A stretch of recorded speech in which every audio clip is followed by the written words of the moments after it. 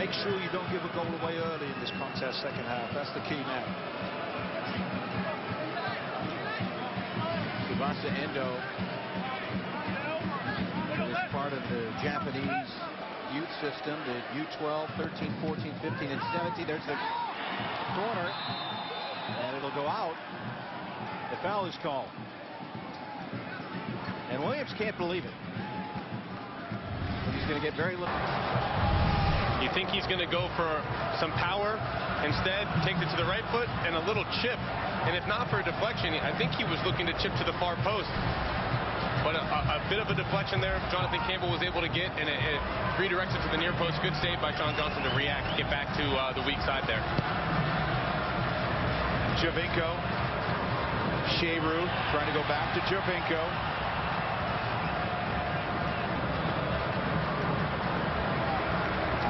Another corner here for the home team.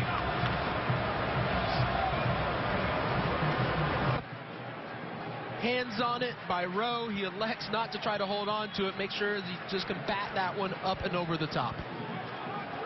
Short corner, take it, or come to the top of the area. Delgado is here, and he plays it out of play. Goal kick here for the Galaxy.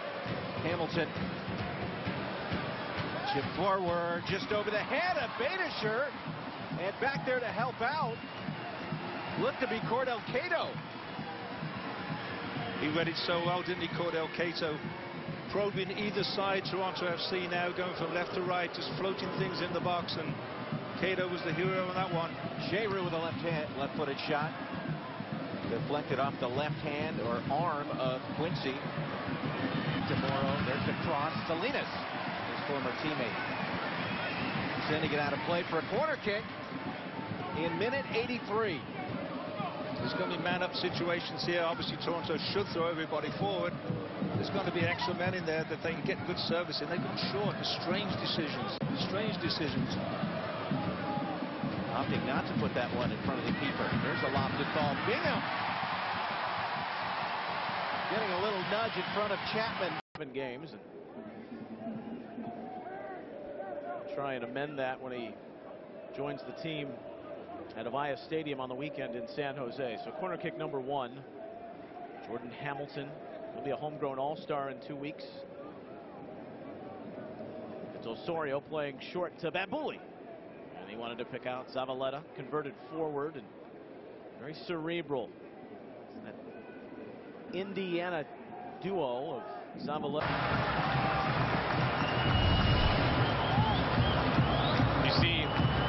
You see here, obviously not a great clearance. Giovinco finding space in the middle of the field. You don't want to allow him to do it. He's looking very active, very confident. That's what happens when you get an early assist. He's been out of it a little bit since the European Championship decision not to be called into Italy. You do not want to allow Sebastian Giovinco to get much room to start to influence the game the way he has early on. Giovinco, nice the cross through off of Meira.